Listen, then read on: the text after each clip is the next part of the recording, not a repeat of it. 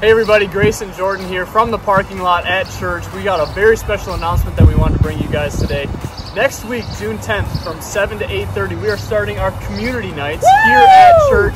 We will be starting to have small groups of people in the parking lot. High school, you will be down here in the North Venue parking lot where we're sitting, and middle school will be all the way down there in the Worship Center parking lot.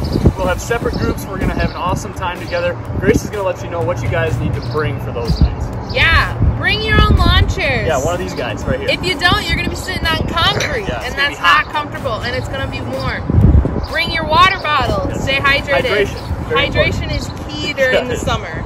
And last but not least, we will have snacks available for you. We'll have a leader walking around each side of the parking lot handing out snacks. So come and enjoy a snack with us. Yes, this is going to be an RSVP only event. That is very important because we have to manage how many people we can have on campus.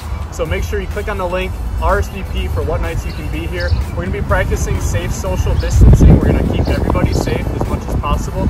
And if you are sick at all, we're going to ask that you guys just stay home. Be respectful of everybody that's going to be here on campus. We just want to keep everybody safe, but we're super excited to be able to see you guys in person, hang out in the parking lot, play some games, have some awesome study time. And we're looking forward to seeing you guys starting next week.